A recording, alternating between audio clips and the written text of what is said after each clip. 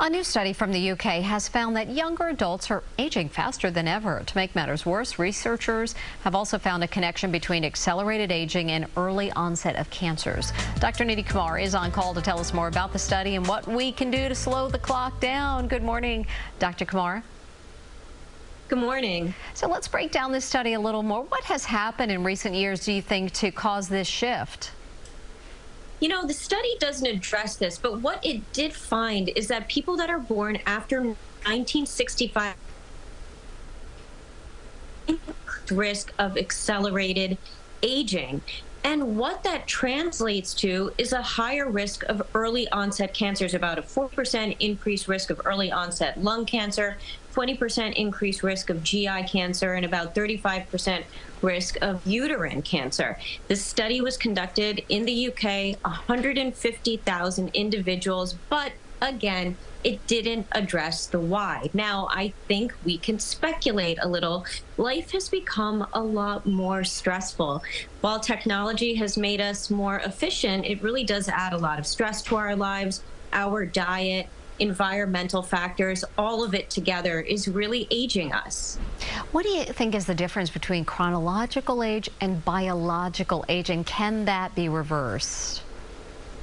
Well, chronological aging is how many birthday parties have you had? Really, you know, how old are you? While biological age is really what your cellular age is. You know, what is your general health? How well are you actually aging on the cellular level? And for many people, they don't match up. Now, can you reverse age? Well, the answer is yes, but we're not exactly there yet in medicine. There is a $60 billion anti-aging industry, but that's more superficial. It will give you the appearance of looking younger, but true reverse aging happens on the cellular level. And there is research now for technologies and medications looking at changing the gut microbiome, changing your hormones, and even changing the activation of certain genes to help us anti-age. So something that's definitely on the horizon. And Doctor, another study also came out recently connecting accelerated aging and pregnancy. Tell us about that. I mean, did we need a study for that? You know, like you have kids and then, you know, you worry, but no. Truly, the study did come out led by researchers that found that with pregnancy, you are increasing your biological age about 2 years with every pregnancy. Now, the good part of that is that there is some regression in the postpartum period.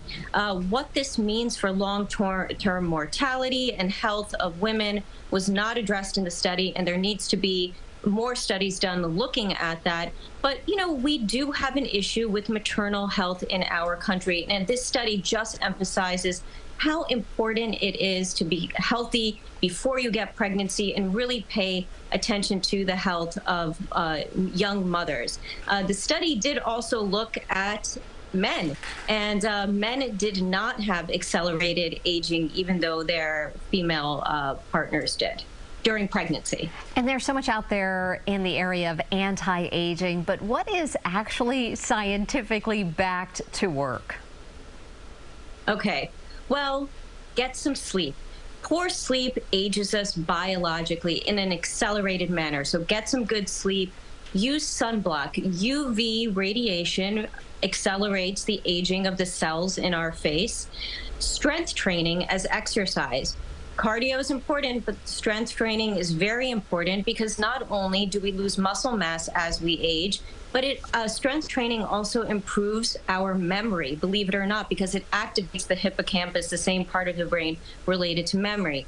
Inflammation is also a big part of aging. How do you want to cut inflammation instantly? Stop smoking, stop drinking, and stop eating the ultra-processed foods. And then finally, mindfulness-based stress reduction techniques, meditation, yoga, Tai Chi. This has actually been shown to work on our epigenome, which means that while we can't change our genes, we can actually activate genes that help us reverse age. And those techniques have been shown to do that. Thank you so much for joining us, Dr. Kumar. We appreciate it. And remember, you can see Dr. Nidhi Kumar's reports every Monday at 7:15 right here on CBS News New York.